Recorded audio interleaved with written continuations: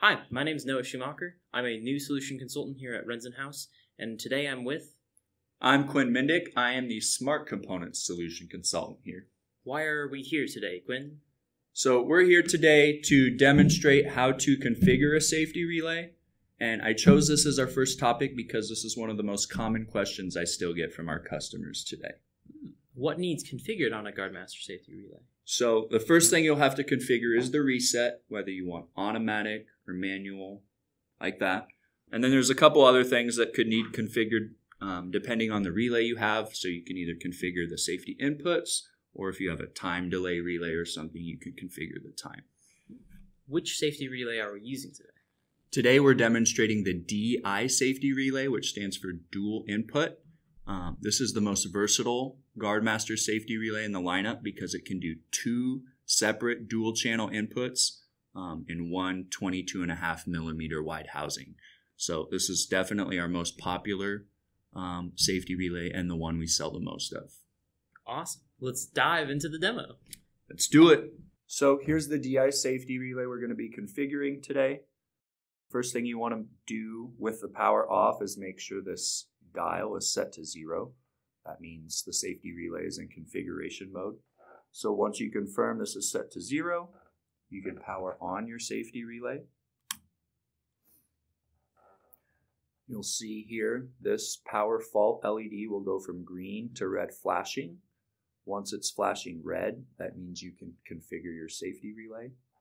For this application, we're going to go to dial setting 2, which means if either one of my e-stops is pressed, it will shut the machine down. And there's also a manual reset button as well. So that's what input 2 means. So right here on this input 1 LED, you can see it's flashing twice.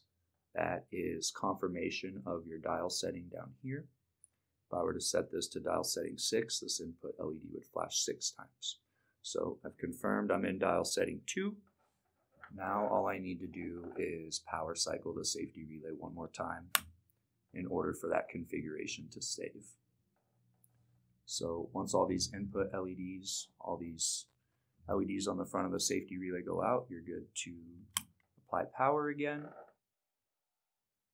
Once it's done thinking, you can see that both of our inputs are solid, which is good, and our output's flashing, meaning that it needs to be reset. So once I hit the reset button, you can see the output LED went solid. So now if we want to check, make sure this is wired up correctly and configured correctly, we can hit our e-stop 1. Drops out the input 1 LED and the output LED, which basically puts our machine in a safe state. I reset the e-stop, hit the reset button, try e-stop 2, same thing there. Drops out our input 2 and drops out our output. Reset, now the machine's ready to be restarted.